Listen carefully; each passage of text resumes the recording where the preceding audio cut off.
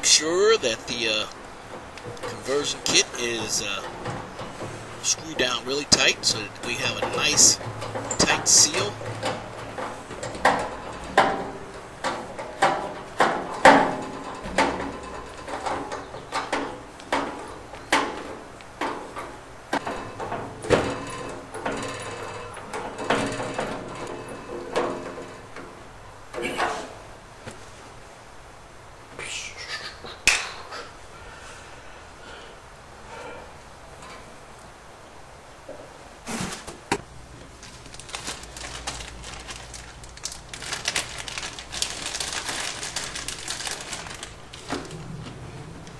And here we're going to start putting the pilot tubing in.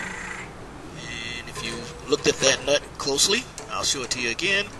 You see that it has a flaring piece at the end, similar to a ferrule, for those of you familiar with ferrules. And when we crank this down, that ferrule, the flaring part at the top, will compress against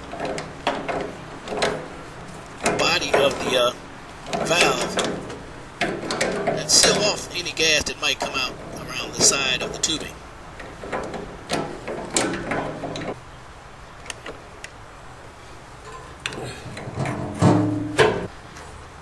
And again, this is the tubing for the main burners.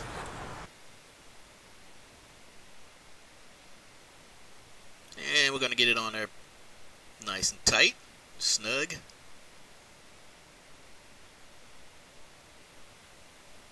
And the new thing about this conversion kit is it comes with a, I guess you would call it a safety switch for the thermocoupling.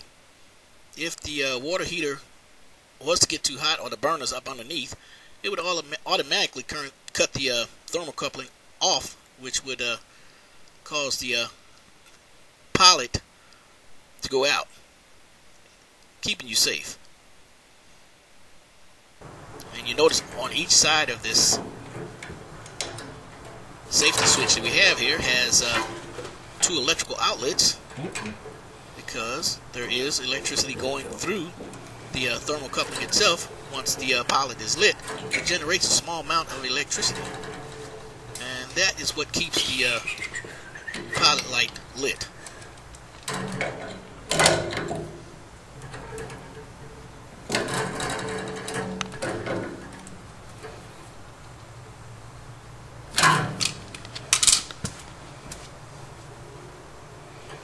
If you do have a hot water heater and the thermocoupling does go out, check the thermocoupling right here that we're tightening up right now. Sometimes if that's loose, you'll have a bad connection and you're not getting any kind of current, electrical current going through. So just make sure that's tight, and if it is, your thermocoupling should continue to work.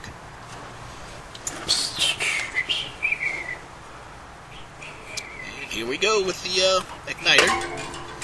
And we're going to connect it to the new wiring. And it just plugs right in.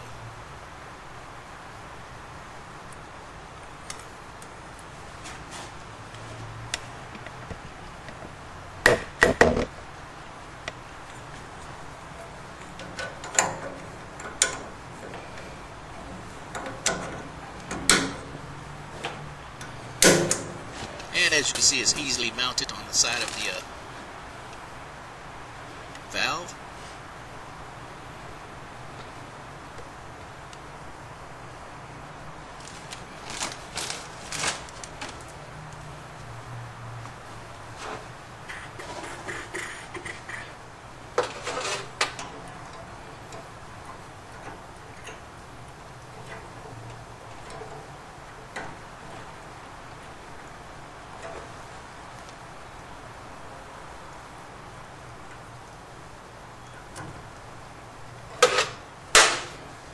Now we're connecting the wire leads.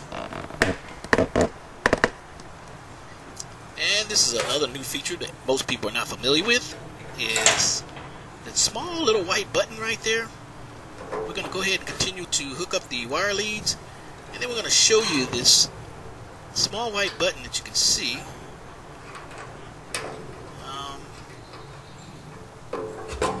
Small white button right here, and we're going to get a screwdriver so that you can see it, get a closer look at it. That small button, if your thermocoupling tends to keep going out, you may have to click that small button in to reset so that the pilot will continue to stay lit. This is a new feature that most people are not familiar with.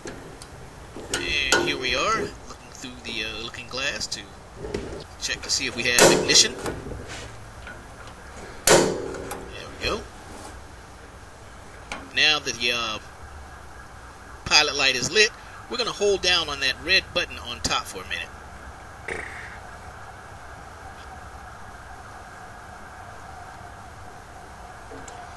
Just long enough to heat it up to generate enough electricity to hold that pilot open. And here we are at the top. And now that we do have it lit, we turn it on to the on position.